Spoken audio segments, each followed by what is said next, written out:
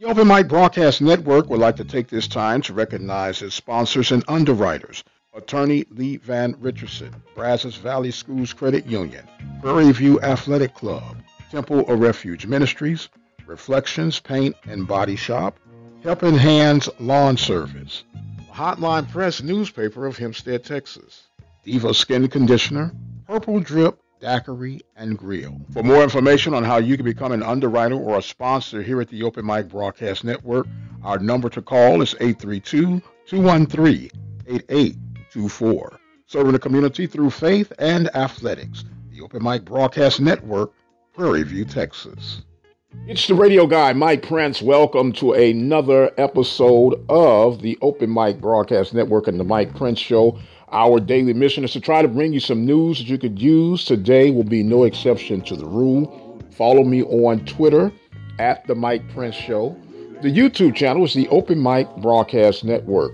24-hour dial-in message line 713-570-6736. And without any further delay, we'll jump right into today's episode.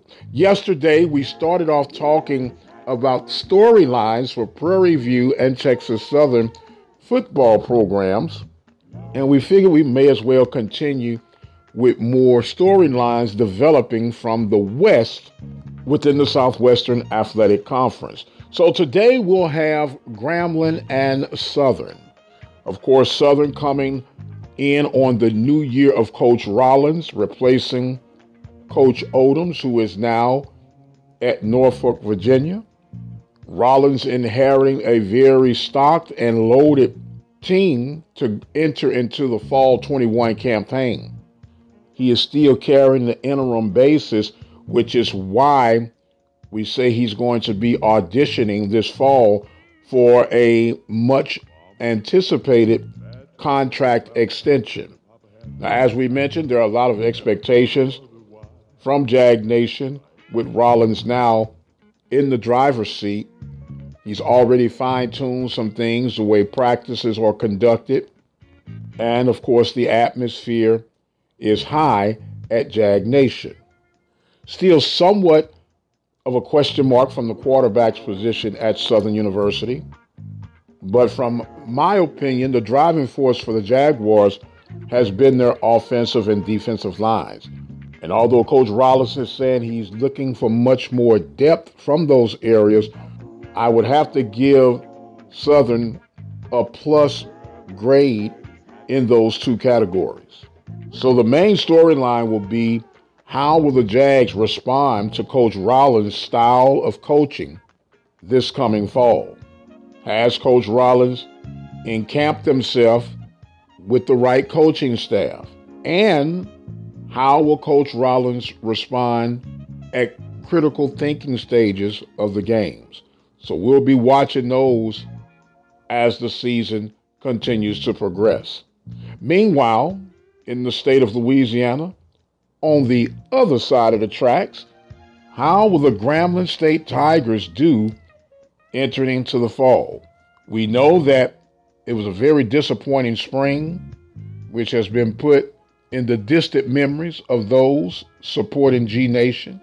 A couple of storylines that are developing from that aspect will be, how will Coach Fobbs and the Tigers respond after a very disappointing spring season? The next storyline will be, will this finally be the year that Fobbs gets over the Dooley hurdle? And just like Southern University, how will the quarterback play develop for the Grambling State Tigers? Fobbs by far is still one of the most respected and revered coaches, not only within the Southwestern Athletic Conference, but throughout college football. And notice I didn't just say FCS football.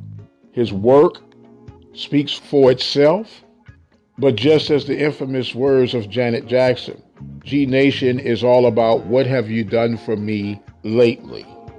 So we'll see how those storylines develop from Grambling and Southern University.